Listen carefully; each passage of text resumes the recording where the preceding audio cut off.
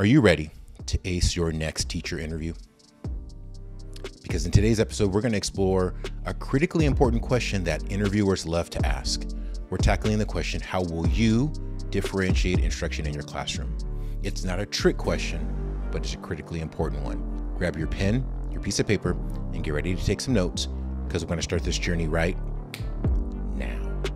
Hey everybody, Dr. Gordon Amerson here, Superintendent of Schools and Gallup Certified Strengths Coach.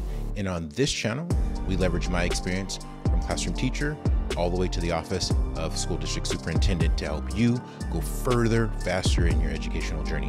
If this is your first time with us, welcome in and thanks for being here. And while you're here, don't forget, hit that subscribe button as well as the bell notification so you don't miss any cool updates or any of our latest content or episodes. All right, let's jump right in. Let's not waste any time. The question at hand is, how will you differentiate instruction in your classroom?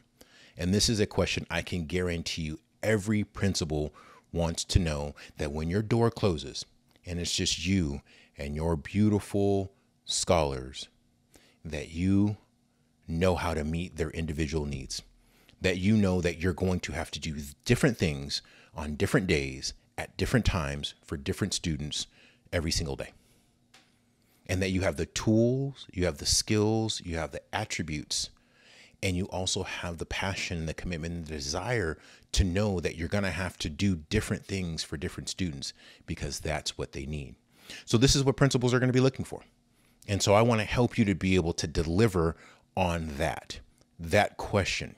So when that question comes up and they say to you, Gordon, so tell me a little bit about how you differentiate instruction in your classroom. You'll be able to sit back and you'll be able to think about the natural gifts and talents that you have and how you will deliver those things in a real world scenario with real students who have really unique and different needs. So my goal in this episode is simply to give you again some ideas to think about, some ideas that you could use to create your own response, your own unique, individualized response that is you, authentically you, because that's what you want the principal to hear. Not just a regurgitation of a series of statements, but more uniquely, what does it mean for you? How do you draw on your own lived experience? How do you draw on the things that you've learned in your teacher preparation program at your university, in your particular community, in your particular area of the country? Because there are nuanced differences.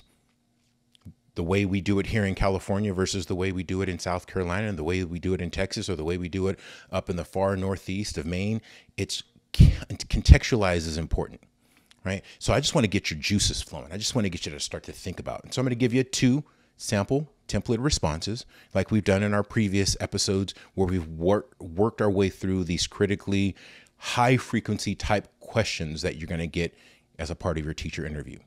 So we're going to follow that same roadmap. And so check out our previous videos that are up, pinned up in the top, that will take you through other high frequency questions that you will hear and that you will see as a part of your interview process. All right. So let's jump right into template response number 1.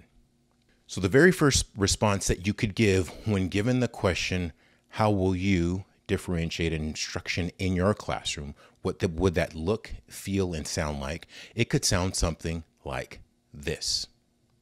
Differentiating instruction means understanding that every student learns differently and adapting my teaching to meet their needs. For example, I might group students by ability for certain activities by providing scaffolded tasks, for those who need extra support, and extension activities for advanced learners. I also can incorporate multiple learning modalities. I could use things like visuals, hands-on activities, and digital tools to engage students' auditory, visual, and kinesthetic learning modalities. To monitor progress, I'll use formative assessments like exit tickets or quick check-ins to adjust my instruction in real time. My ultimate goal is to create an inclusive learning environment where every student feels supported and challenged to reach their full potential. Now, think about all of the different things that you heard in that response.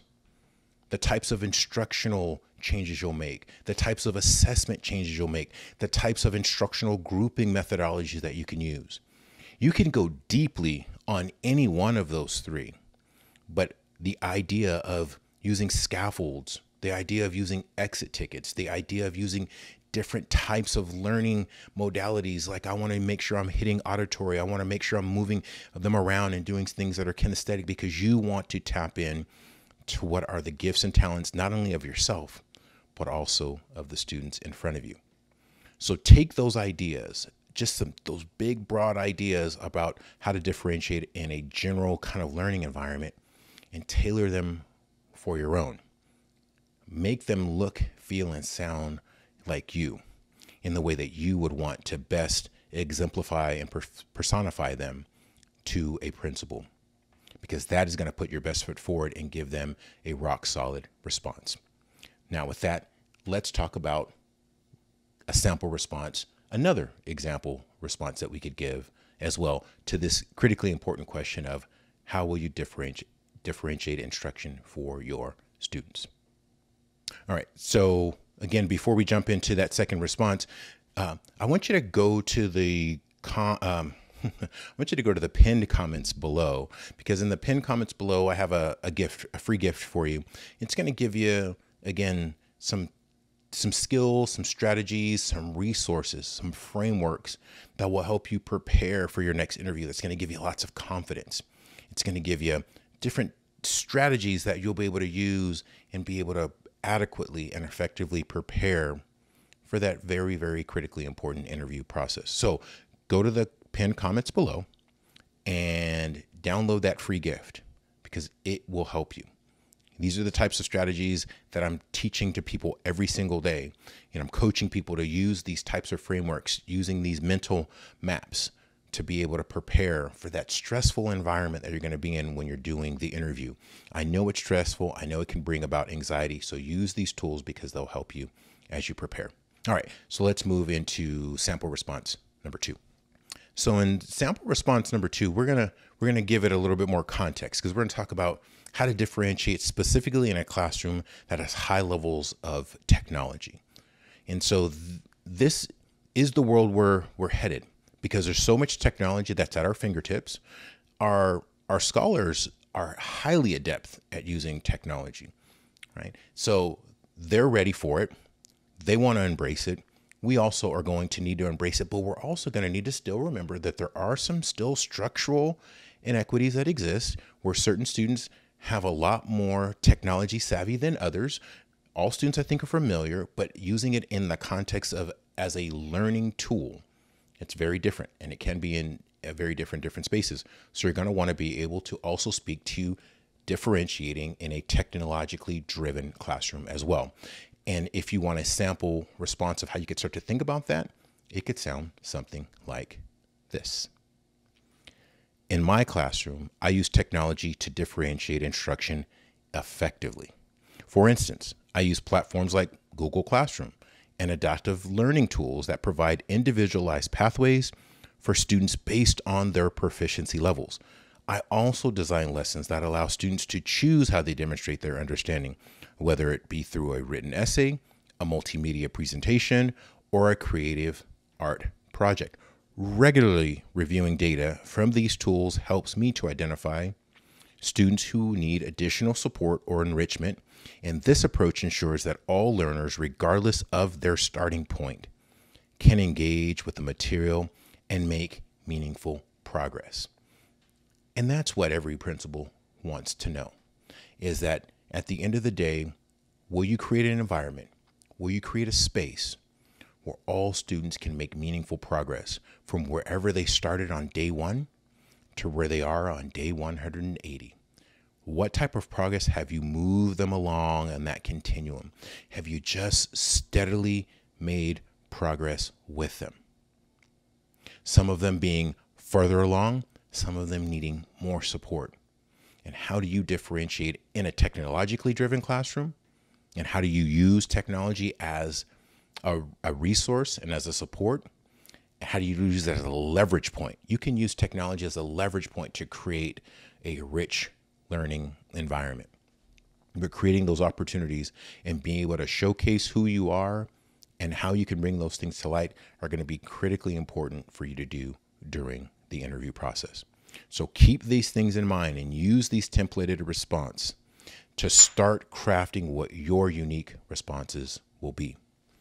Because I want you to get that next job. I want you to sit there confidently and comfortably and answer those questions and know that you are putting your best foot forward, and then that principal should be happy and honored to offer you an opportunity to work in their school. And you can showcase that by just following these tips, these strategies and these structures that we've laid out for you. All right. So continue to check out other pieces that are on the channel. There's lots of different episodes and lots of different resources.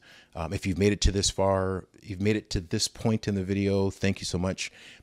Don't forget, subscribe to the channel, like the video, share it with a friend, share it with 10 friends. We're continuing to try to push this to as many people, as many educators as possible. We want to continue to grow your skills, your knowledge, but also the skills and knowledge of the education community. 10,000 leaders, 10,000 educators strong. We want to grow too. So I want to thank you. Share with us in the comments below what are 1 or 2 ways that you will differentiate in your classroom. Those comments, those ideas, as you put those into the comments, it helps the community. There are so many people who are reading those comments and they're gaining wisdom. They're gaining insights from you. So share that information with us in the comments below because it adds value to the community. All right. And also, if you want more information on coaching or resources or mentorship, our weekly newsletter, all those things, check the description below in the video. And I want to thank you again for everything that you do, educating our kids, spending time growing and developing the next leaders of our communities. This is a movement, and we're moving in a great direction. And so thank you for the commitment and thank you for the work that you do. And until we see you on our next episode, take care of yourself, take care of each other, and we'll see you next time. Thanks, everyone. Be well.